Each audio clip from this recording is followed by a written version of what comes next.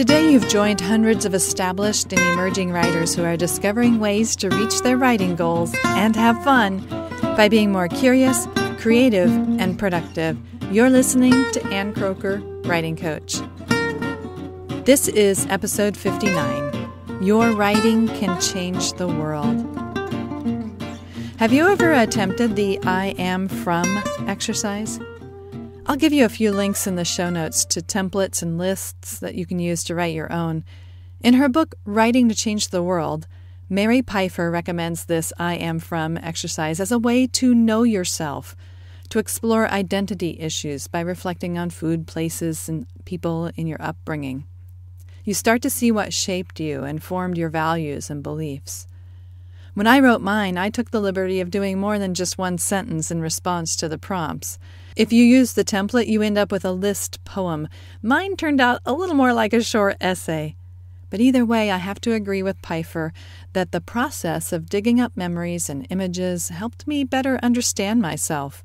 This is what I wrote in 2011. Where I'm from.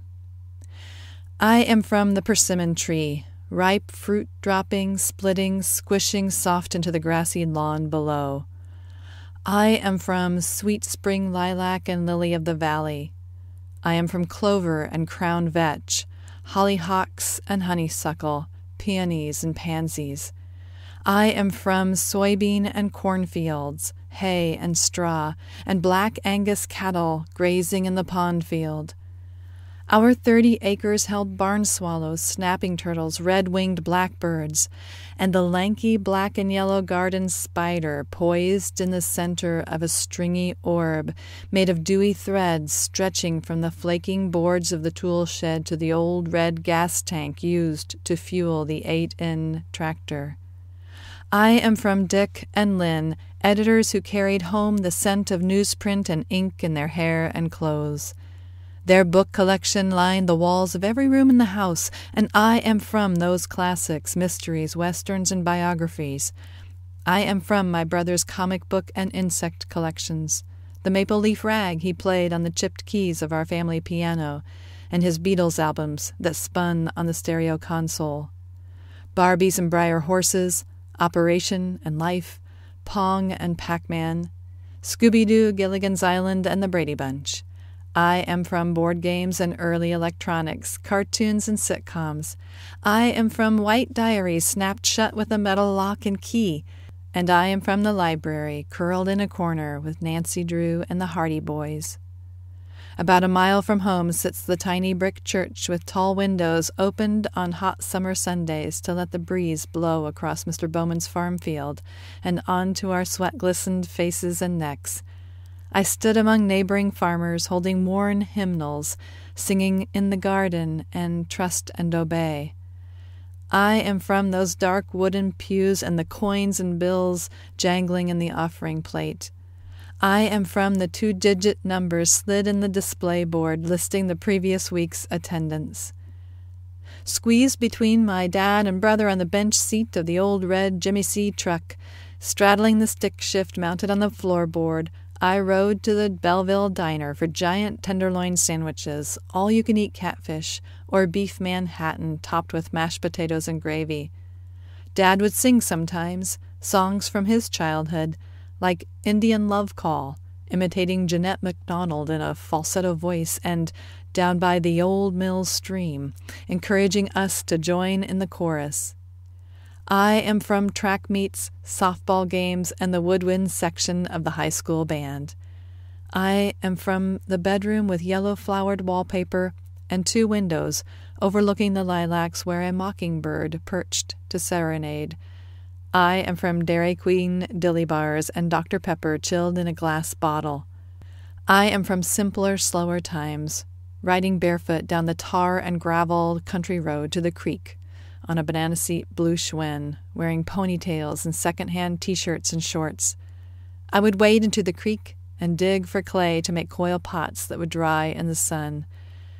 I would skip rocks and watch minnows the color of silt or moss slip past my ankles faster than I could catch them. I am from long summer days. When the sun sank low, I would pedal home for fresh sliced tomatoes straight from the garden, still sun warm, served with crisp, sugar-sweet corn on the cob, slathered with butter and coated with salt. I encourage you to try this as a creative writing exercise and as a chance to know yourself better. All this self-knowledge, Mary Pipher writes, allows you to write with your own grand themes, your own passions, even your own flaws at your service. Our writing comes from our being. The deeper we explore our souls, the deeper and therefore richer will be our writing. The more deeply you know yourself, the more you are equipped to say what you alone can say in a voice that is uniquely yours. You bring your perspective, your point of view, your background, stories, and passions to your work, offering others a window into your corner of the world. It's writing to connect. Whether with one person or 10 or 10,000, a writer builds bridges through stories and observations, ideas and interviews. Writers create connections, and connections can bring about change. When we connect, we help people see, think, and feel something, maybe something they've never seen, thought, or felt before. That's change. Let's be writers who create connections, writers who unite people, writers who write with the hope that our words, in some small way, inspire change. Pipher shared something James Baldwin said. You write in order to change the world, knowing perfectly well that you probably can't, but also knowing that literature is indispensable to the world. The world changes according to the way people see it, and if you alter, even but a millimeter, the way people look at reality, then you can change it.